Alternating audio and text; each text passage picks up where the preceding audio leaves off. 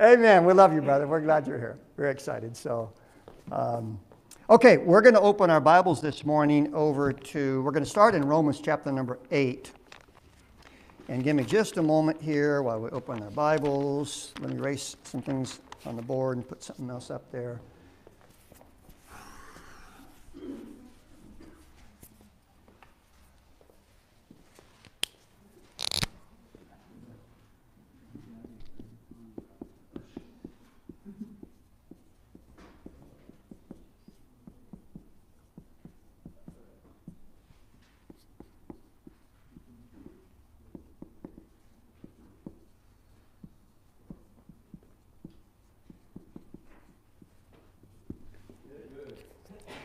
Okay, that's the title this morning. The Cross of Christ. Good news or bad news?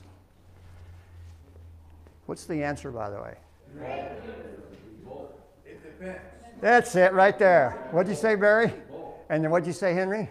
It depends. Said it depends. You go, what? How could it depend? What are you talking about? Okay. I do want you to open your Bibles this morning to Romans chapter number 8, and this is in connection not just with the message, but with the song that we just sang, okay? It's actually Romans 5, I'm sorry, Romans chapter number 5. Everyone here, Romans chapter 5 and verse 8. Romans 5 and verse 8. This is a passage that we rejoice together in. So what we're going to do is we're going to read this specific verse out loud together. And then we'll have a word of prayer, and then we'll get ourselves going this morning. So Romans chapter 5, verse 8, and it says this: "But God commendeth his love toward us, in that while we were yet sinners, Christ died for us." Let's ask the Lord to help us as we study his word. Our gracious God and Father, we do need your help always when we come to your word, so that we are ever so careful not to superimpose our own viewpoint on your word, but instead to be students, to let your word always be the teacher, and us to keep our hearts and our minds open to learn, open to understand, open to change our thinking if necessary.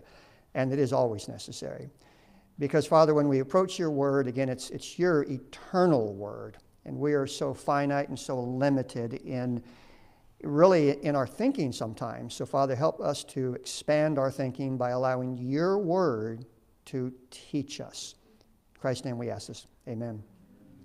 Romans chapter 5, verse 8 is, of course, one of the greatest passages that we all certainly rejoice in. Not only coming to understand our salvation, but now as believers to continue to rest in the fact that God loves us. He loves us in Christ. And what is the eternal evidence of God's love for us? What's it say in that verse right there? How do you know God loves you for sure? He does. That's right. See that verse? "But God commendeth his love toward us, in that while we were yet" what? Sinners, Christ died for us. Now, 2 weeks ago, I asked a question during the second service about the gospel of the kingdom,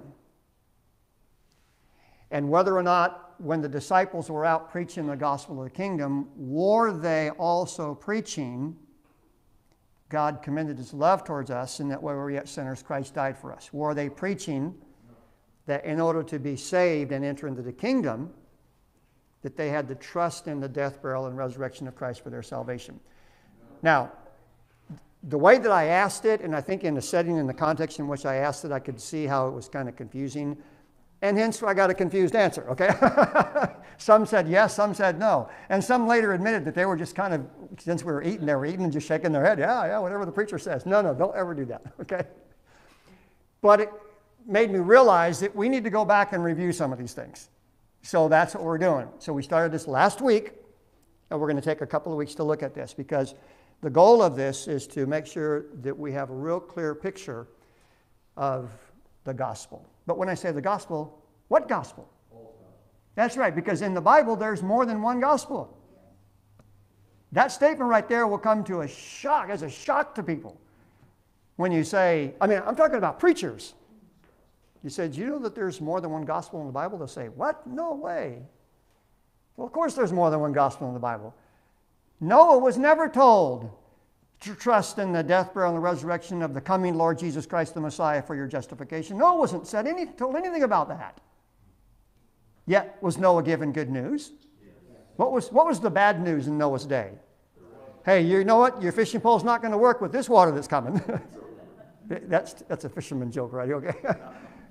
Of all the things that Noah was told to carry, he didn't have to carry a fishing pole, right?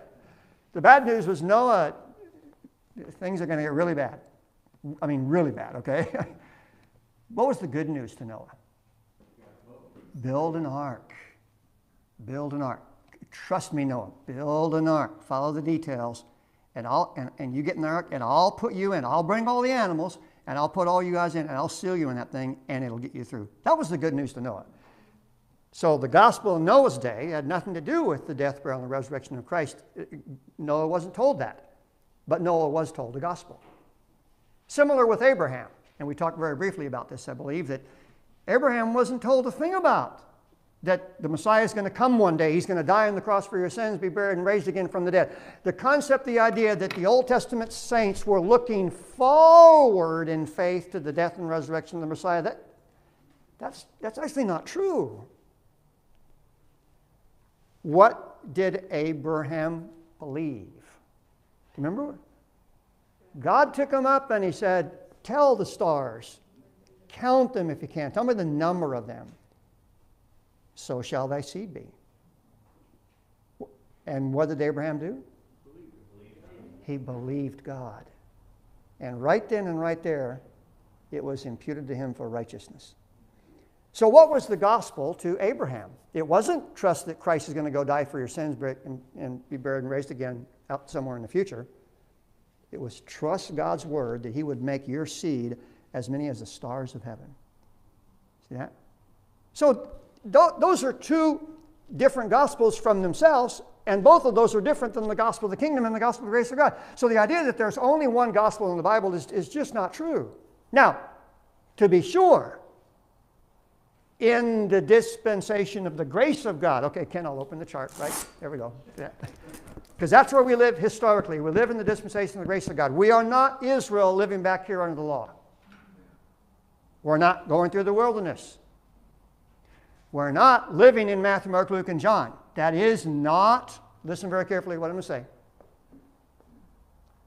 The information in Matthew, Mark, Luke, and John is not the doctrine that is to the believer today living in the dispensation of grace. It just isn't. That's not belittling Jesus. It's not saying throw Matthew, Mark, Luke, and John out of your Bible. It's just recognizing the Word of God rightly divided. Who's talking to who? What are they talking about? What's the setting? We're not Israel in Matthew, Mark, Luke, and John being prepared to go through the tribulation period. The parables are not about us. We're not in Matthew 24. We're not looking for the second coming of Jesus Christ at the end of the tribulation period. God's doing something different today in the dispensation of grace. He's forming the church, the body of Christ. And to be sure, during the dispensation of grace, there is only one gospel that God will use to save anyone. That's a true statement. And so sometimes when we say, well, there's more than one gospel in the Bible, what people sometimes think we're saying is that there's more than one way to be saved during the dispensation of grace. And we're certainly not saying that. Any questions on that so far? Now, here's what I want you to do. I want you to go with me to Mark chapter number 9. Let's just read some verses here. Go to Mark chapter number 9.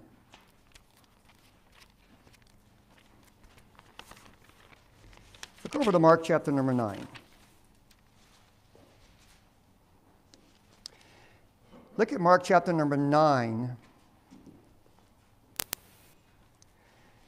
I'll tell you what, I want you to do something before this. Before you go to Mark 9, get Luke 9. Because Luke chapter 9, the events there happened prior in time to where we're going to read in Mark 9.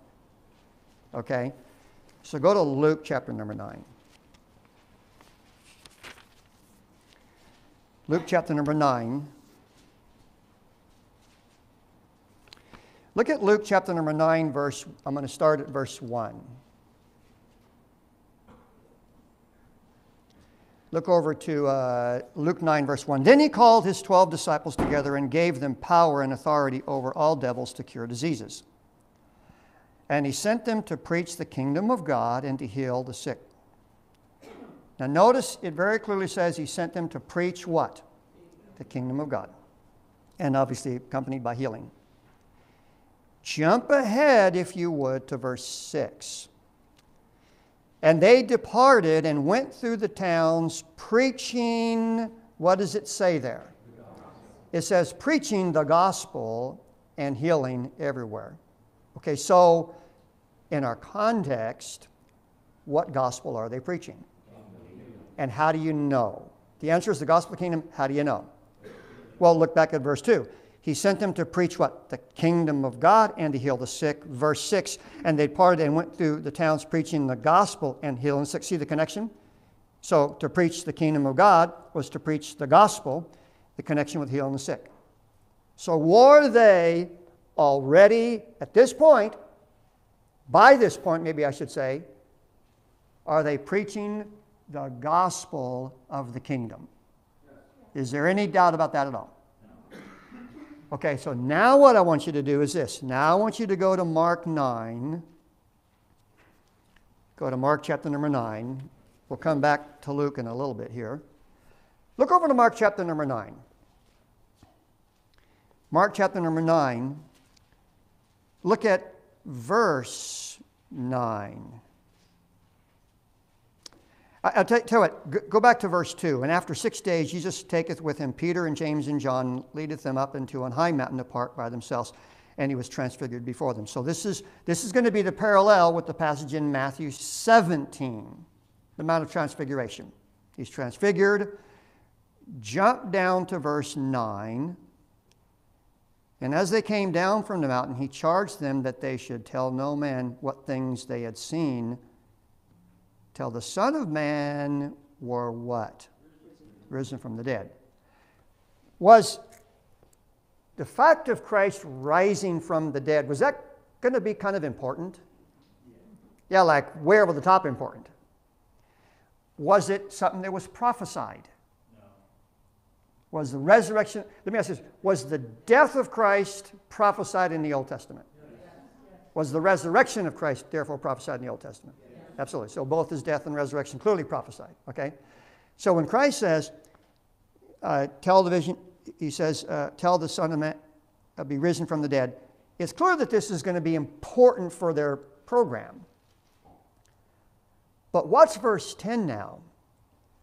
And they kept that saying with themselves, questioning one with another what the rising from the dead should mean. Okay, now how should we read that phrase? When it said they kept it within themselves, questioning what the rising from the dead should mean. Are they questioning it in this sense, saying, wow, man, it's going to mean this, it's going to mean this, it's going to mean this wonderful thing, it's going to mean eternal life, it's going to mean forgiveness of sins, it's going to be... Is that the sense? Or is it the sense of, what is he talking about? What's this rising from the dead stuff? He's the Messiah. He's going to go to Jerusalem. He's going to sit on the throne. He's going to wear a crown of gold, as it were. That's the sense. When that verse says, questioning what the rising from the dead mean, not in the sense of looking forward to it, not in the sense of trusting it, not in the sense of preaching it, not in the sense of expecting it to happen, wanting it to happen. You see the difference there? Go back with me to Matthew 16. Go to Matthew 16.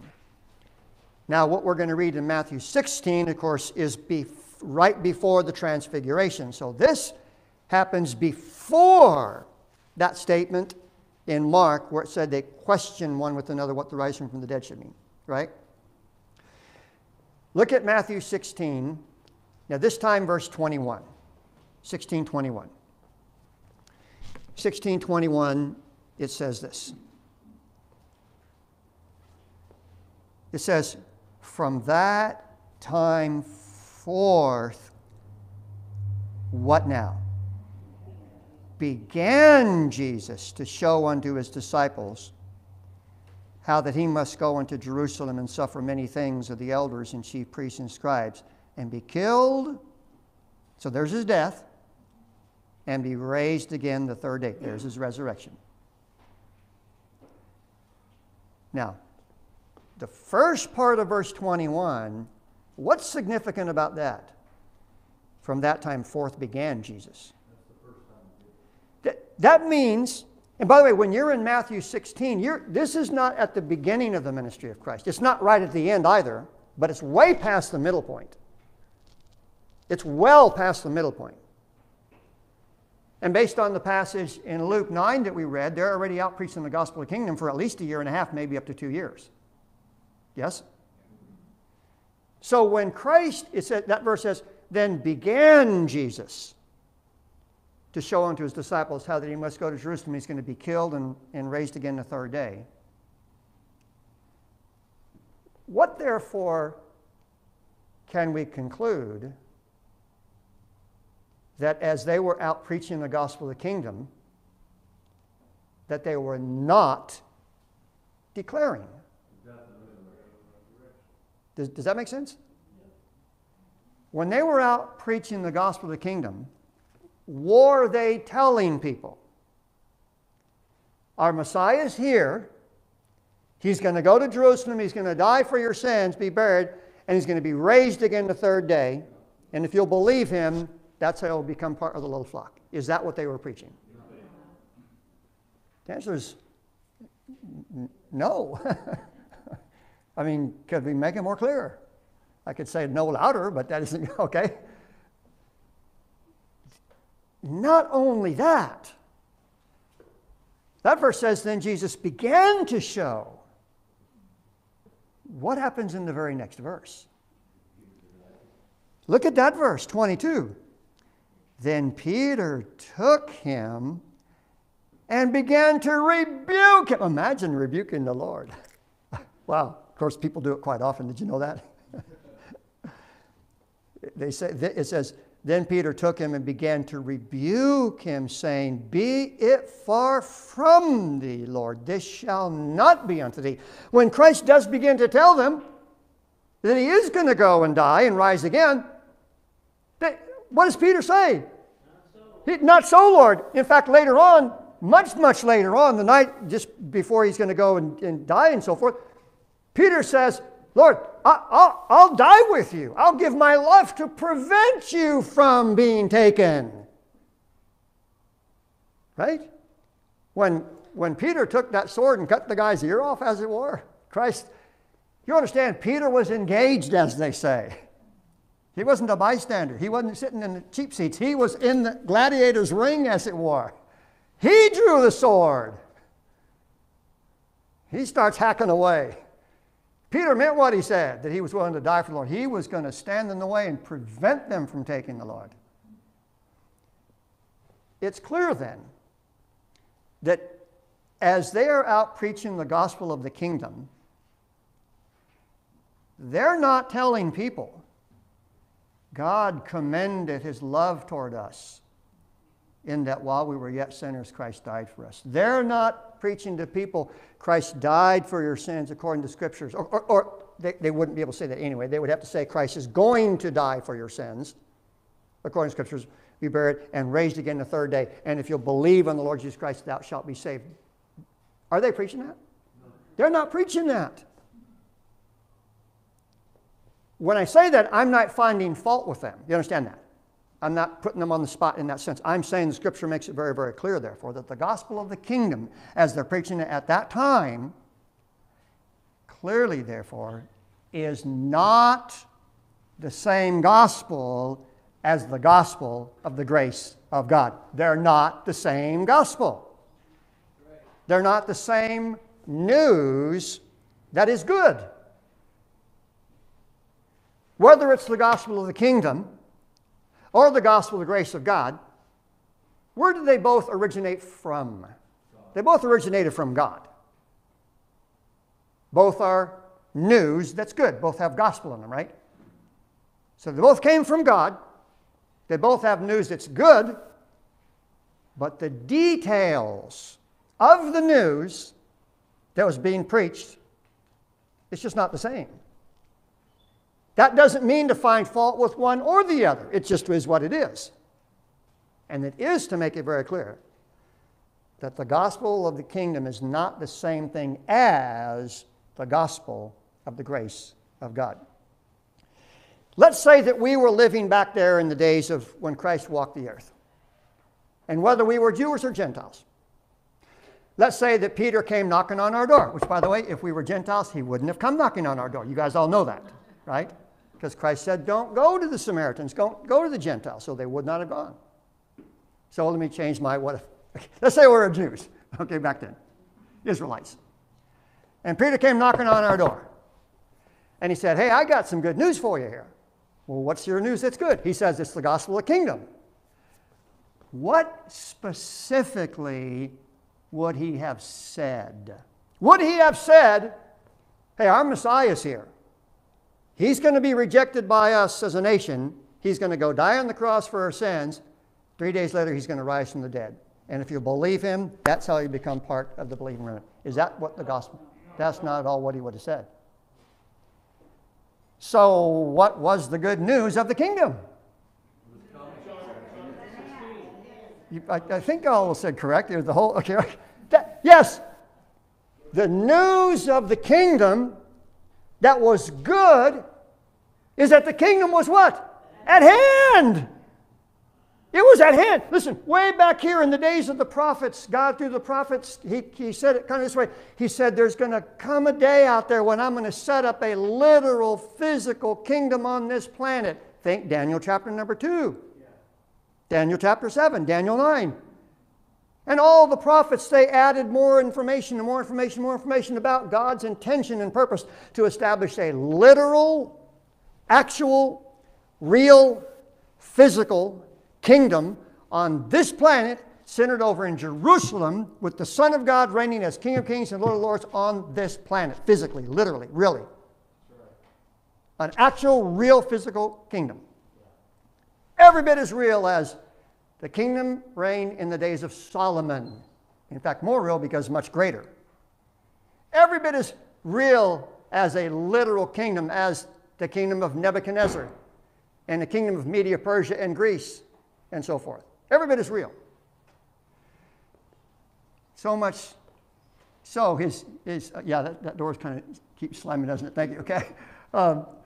That's the moving of the Spirit. How do you like that, okay? Anyway, I mean, doesn't the verse say the wind bloweth where it listeth, right? That's a terrible verse. Don't take that verse out of context, right? So, at any rate, God confirmed his intention to set up that literal physical kingdom on this earth, so much so that he gave him a time schedule. A detailed time schedule. Daniel chapter number 9. And everything he did, he told them when to start counting to the days into which Messiah would show up, the Messiah the Prince. He gave them an exact time schedule. Daniel chapter number 9. Now go with me, if you would, to Mark. I want you to go to get Mark chapter number 1. And then before we look at the passage in Mark 1, we're going to go to Luke 18. Or the Luke 18. We're going to read the one in Luke 18 before we read the one in Mark 1. So, now you should be in Luke 18. Look at verse 31, Luke 18. And when you're in Luke 18, again, you're pretty late in the ministry of Christ. You're down to about the last week of his life before he's on the cross. When you're over in Luke 18, late in Luke 18. Look at verse 31.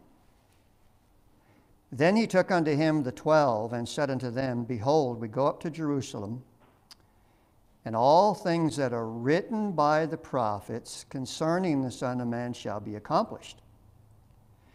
For he shall be delivered unto the Gentiles, and shall be mocked, and spitefully entreated and spitted on, and they shall scourge him, and put him to death. So there's his death, correct?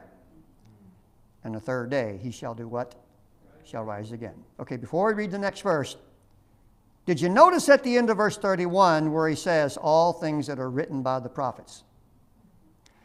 That means everything he identifies that is going to happen to him in verse 32 and 33, that's all in the prophets. They were going to reject him. They were going to kill him, and he was going to rise. But look at verse 34 very carefully. What does it say there?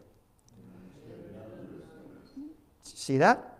They understood none of these things. And this saying was hid from them.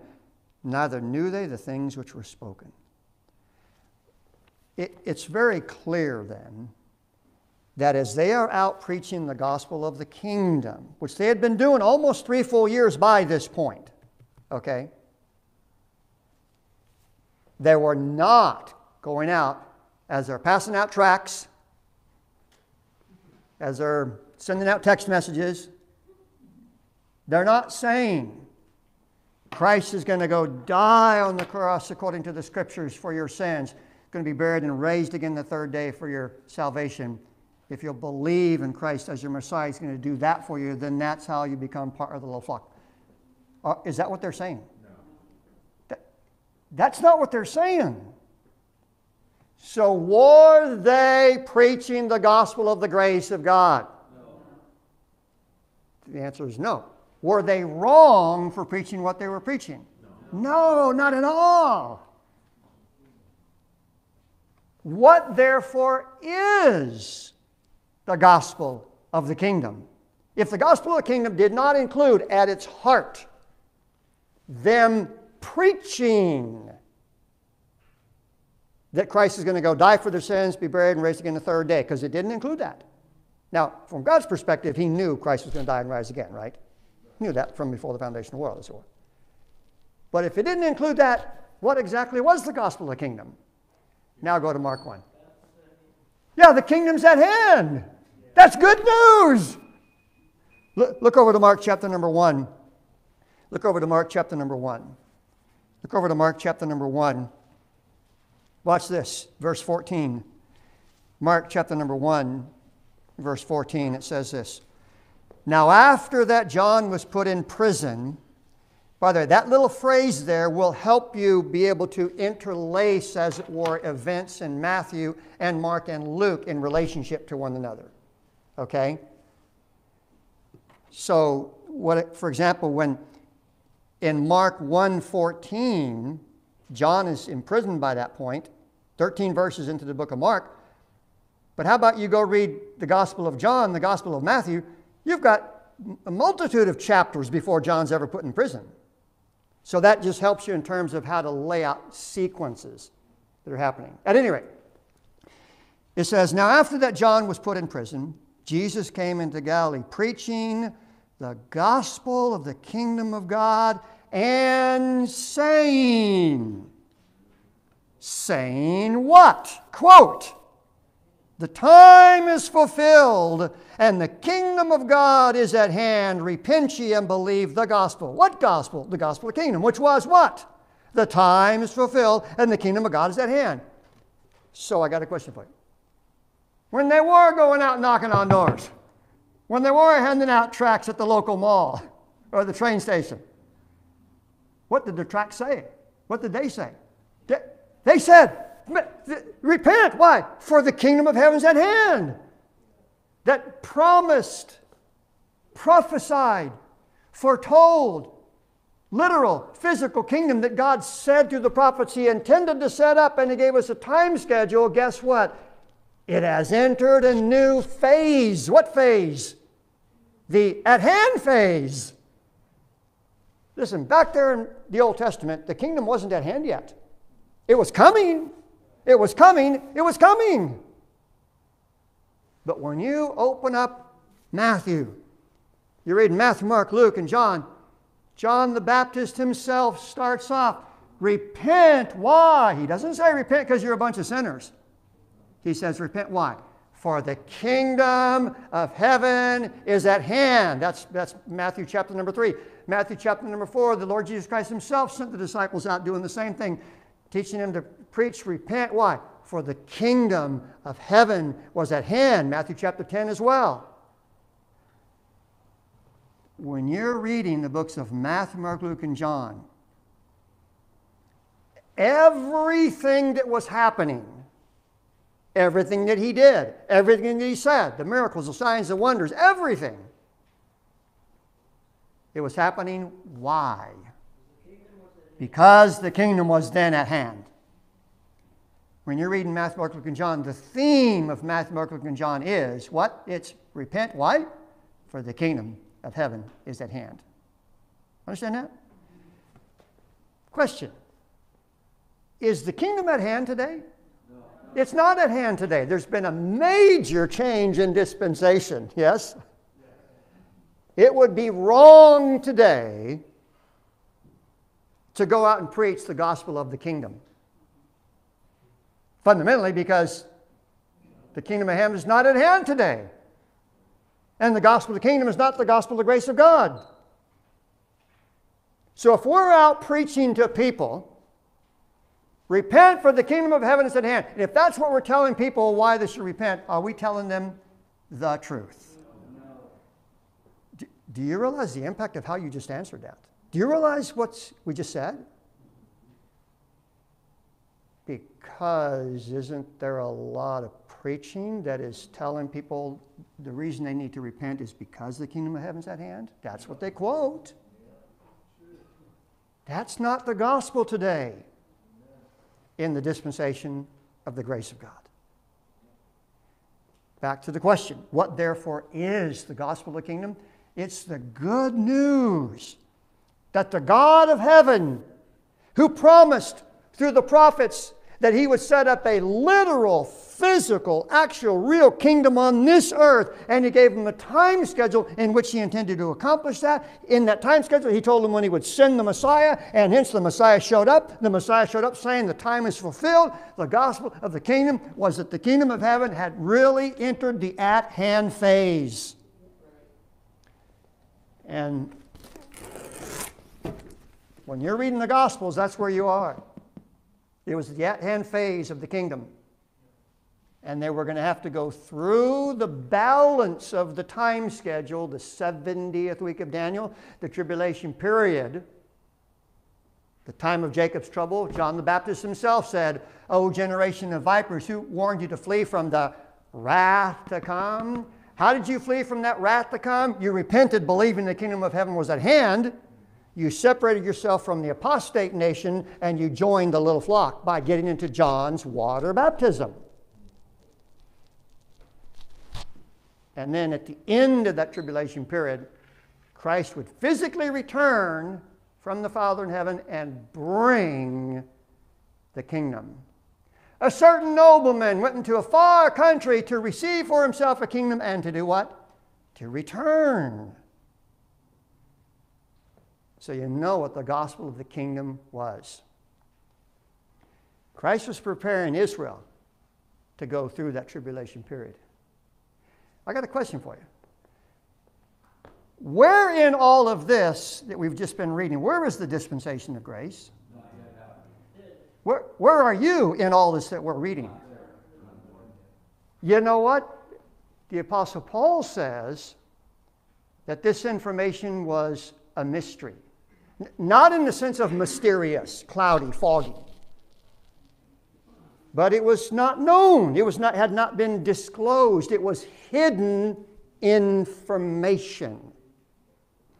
That's why on the little chart that we have up here, it's hidden until God discloses it.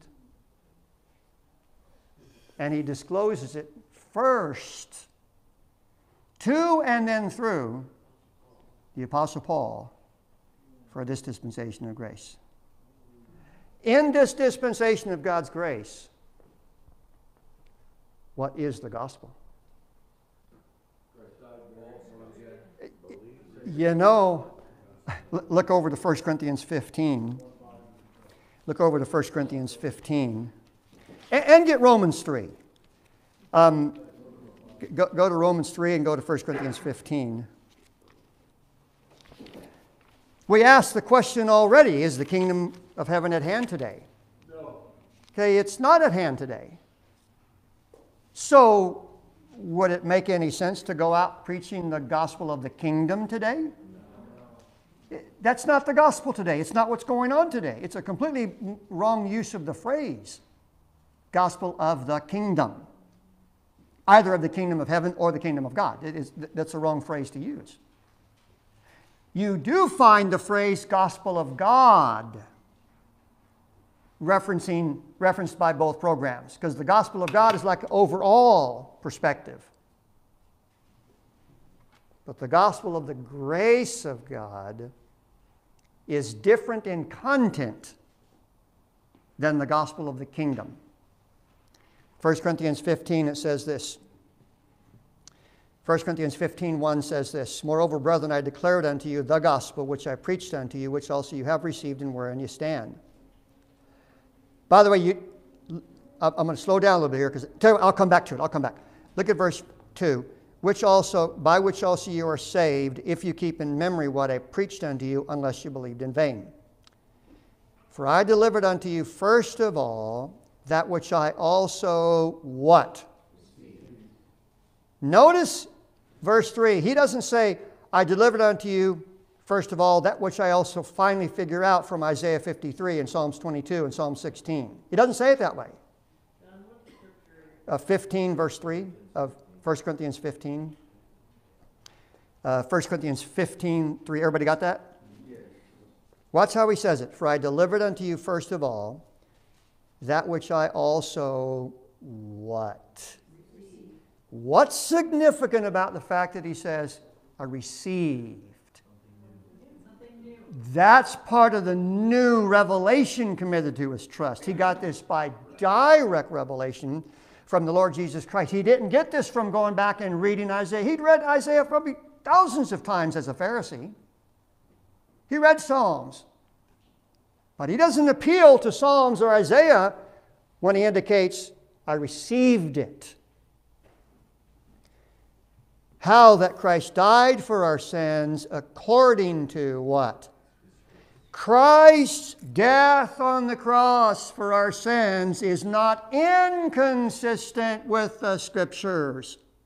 It's according to the Scriptures. It's in line with them. Because it turns out that indeed Isaiah 53 does have the Messiah dying for sins. Though, of course, in Isaiah 53, he's dying for Israel's sins. He dies for the sins of many, Isaiah 53 says. Christ himself said that in Matthew. Shed his blood for many. He says here, and that he was buried, and that he rose again the third day according to the Scriptures.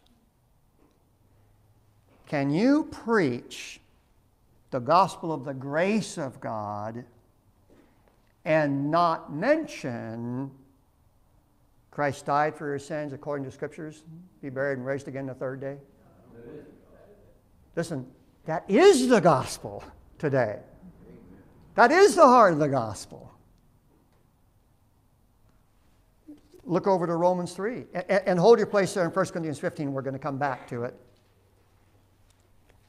We're going to come back because there's something else I wanted to point out there. Look over to Romans 3.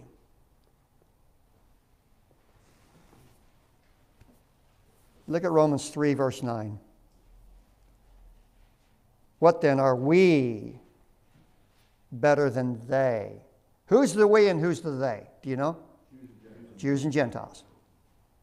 Know and know us, for we have before proved both Jews and Gentiles that they're all under sin. That's what Paul did in Romans chapter 1, 2, and up to this point, chapter number 3. He just got through proving. Chapter number 1, he proves the Gentiles guilty. Chapter number 2, in the first part of chapter number 3, now here's the Jews guilty. So he proves all the world guilty. See the flow here? Jump down to verse 19. Now we know that what things soever the law saith, it saith to them who are under the law, that every mouth may be stopped, and all the world may become guilty before God. How is it that if the law was given to Israel and not the Gentiles, how then can the law bring the whole world guilty before God? The whole world, including the Gentiles. How can it do that? The law pointed The law pointed out sin. The Gentiles didn't need the law in order for sin to already be functioning in them. It says, verse 20, therefore by the deeds of the law there shall no flesh be justified in his sight, for by the law is the knowledge of what? It's the knowledge of sin. Think about our parallel with 1 Corinthians 3. Christ died for our sins, according to the Scriptures. Paul said that Christ's death for us Gentiles was to be testified in due time, part of his ministry. Did the Gentiles need the death of Christ for their sins? Did the Gentiles need the death of Christ as for the forgiveness of their sins? Yes. Did Israel need the death of Christ for the forgiveness of sins? Yes, but this passage makes it clear that both Gentiles and Israel were sinners, so Christ had to die for their sins. I'm making the parallel with 1 Corinthians 15. Verse 21, but now the righteousness of God without the law is manifested, being witnessed by the law and the prophets, even the righteousness of God, which is, oh, don't you love this, by faith of Jesus Christ. That's his faith. Unto all. So it's available for everyone, but it's upon all them that what? For there is no difference. See, we're all in the same boat, as it were, Jew and Gentile alike, condemned by sin and the law.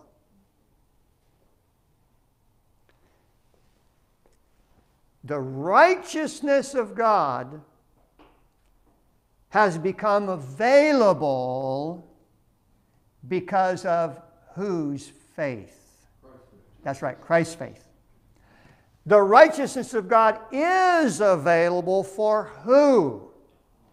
Anyone and everyone. The righteousness of God will be put to the account of who? Those that believe. When you trust, in fact, keep reading. Look what it says.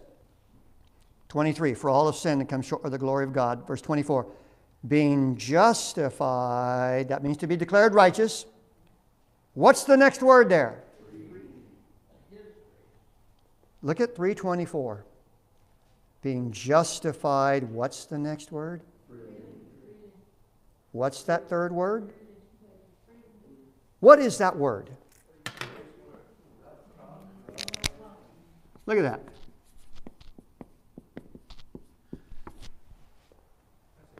What's that word mean? That's a grace word. What's that word mean? Without cost. What else does it mean? It means anyone can get it. What else does it mean? Unconditional. Therefore, what else does it mean? Unlimited. It's unlimited. It's without cost. Say it right there. No, it is without cost. It is without obligation. You understand what that means? We mentioned last week, and we often mention the fact that once you are in Christ, you can't ever get out of Christ. You didn't put yourself in Him. You can't take yourself out of Him. Justification is without cost and without commitment on your part. He's the one that committed His all. Justification is not a bargain. It's not a contract. It's not an agreement. It's not a dedication. It's not a promise that you make. It's not some kind of deal you got to uphold. You are justified freely by His grace. Not by your promise, your commitment, your dedication, your keeping, your promising to uphold some certain standard. It's by His grace. Through the redemption. Redemption is the payment of a price to set you free. And where is that redemption? It's in Christ Jesus. Redemption is in a person. It's not in religion. It's not in deeds. It's not in a commitment. It's not in keeping the law. It's not an obligation. Redemption is in a living person. And when you trusted the Lord Jesus Christ for your salvation, where did you get put? Whether you liked it or not, where did you get put? You got put into Christ. His death, burial, and his resurrection. I want you to go to Romans 6, and we're going to have to wrap it up here, though we're not near done with all this, right? Well, by the way, when can you ever be near done preaching the gospel of the grace of God? Does it ever get old? To be focused on Him, to talk about Him, to think about Him. He's the Savior. He's the Lord. He's our hope. He's our life. He's our righteousness. He's our sanctification. He's our redemption. That according as it is written, let him that glorieth glory where? In the Lord. Look at Romans 6, 14. For sin shall not have dominion over you. Well, how come? What does that verse say? Well, what does that have to do with it? See, when that verse says, for sin shall not have dominion over you, for you're not under law but under grace, why does the one explain the other? Free from sin. Okay, that's true. That's a true statement. We're free from sin. But how come me being the believer, being not under law but under grace, is the guarantee that sin will not have dominion over you? Because what? You're in Christ, therefore. What else? You can't be tried where there is no law. What is the nature of the relationship that we are now in? Are we under a relationship of the law? Or under a relationship of grace? We're in a relationship of unconditional love, unmerited favor, unrecompensed, meaning you can't pay it back and God didn't expect you. Unrecompensed kindness. The reason that sin, because we do still sin. Every sin you sin is a willful sin. Understand that? We do still sin. But the reason that sin can never determine your destiny is because you're not in a relationship based upon your performance. Under law, you fail, then sin will determine your destiny. But if you're in a relationship where God justified you freely, without cost, without obligation, in a relationship where it's His grace, and now you've got the redemption in Christ Jesus. It's in Him. You're in Him. That's the relationship that you're in now. So sin can never determine your destiny because you're no longer in a relationship where your destiny is based upon sinning. You're in a relationship in Christ Jesus. That's wonderful news. Look in the same chapter. Look at verse 9. 6:9. He says, Romans 6:9, knowing that Christ, being raised from the dead, dieth. What does it say there? No more. Death has no more dominion over him. Well, how come? How come death can never get Jesus Christ again? Never, never, never, never, never, never. Well, look at the next verse. For in that He died unto sin. How many times did it take? It only took once. Listen, if you get into the ring with the guy and you beat him with the first punch and he's down and everything, you win. You're not going to be contested again next year and so forth. For in that He died unto sin once, but in that He liveth unto God. Do you know anyone else in Romans 6 that also died and is alive unto God? Who? You. Question. You see the word in verse 9, the word dominion? Verse 9, yes? Do you see the word dominion in verse 14? Do you see that? You want to know why? Look at verse 14. For sin shall not have dominion over you. You want to know why sin can no longer and will never have dominion over you? It's for the exact same reason that dominion will no longer and can never have dominion over Jesus Christ. It's the exact same reason. That's his logic here.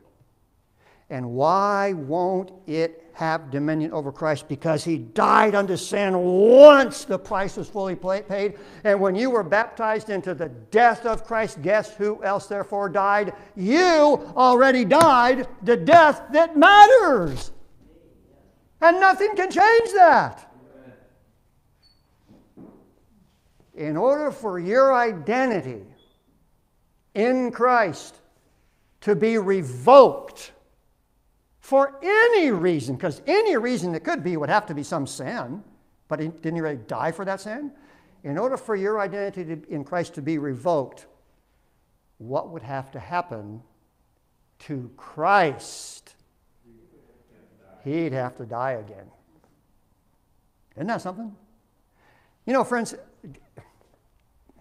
what does this bring about in your heart? What does this produce? Joy. What did you say? Joy. Someone said peace. Love.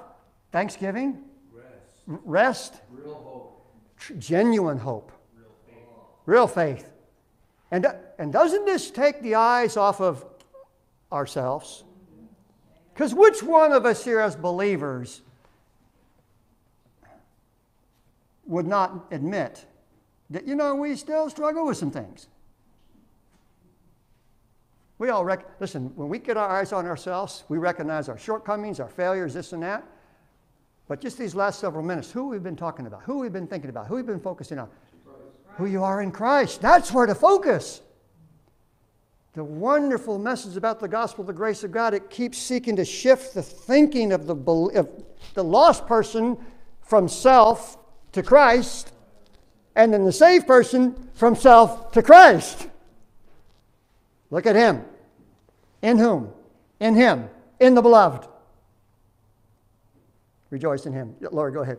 And isn't it so that it's not just the sin doesn't have dominion over us and that we're not going to be punished for it. It doesn't have to control our life. Exactly. We are free to serve God. Amen. Yes, what Lori said, verse 14, it's not only that sin is not going to determine our eternal destiny, but what Paul is going to go on to say from verse 15 to the rest of the chapters, we don't have to let it control our life anymore now. We can let it do that. By the way, as a believer, can you still sin? Yes. See, salvation by grace doesn't mean that a believer can't sin. Neither does it mean that a believer won't sin. It means that God doesn't justify you because of sinning, an increase of sinning, or even a reduction in sinning.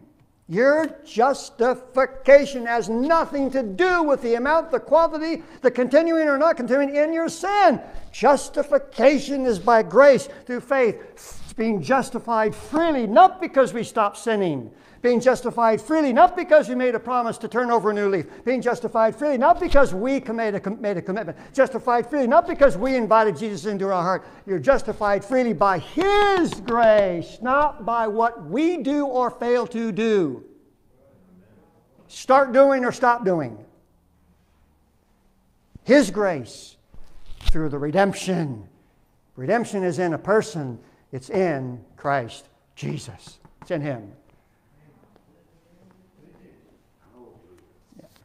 Our gracious God and Father, we ask that as we continue to look at the clarity of the gospel of your grace and to understand it in the background of the gospel of the kingdom, not in any way to misunderstand or misrepresent the gospel of the kingdom, but to fully understand both gospels. That's our purpose and our intention, to understand all these things. And as we continue to seek to grow in your grace and your word, and especially in the person of the Lord Jesus Christ, our hope, our life, our all in all, that we might truly experience in our inner man the fruit of the Spirit, which is love, joy, peace, and that long-suffering and gentleness and goodness and faith and meekness and temperance, all the fruit of the Spirit, by seeing who you have made us to be in Christ, in whose name we do pray.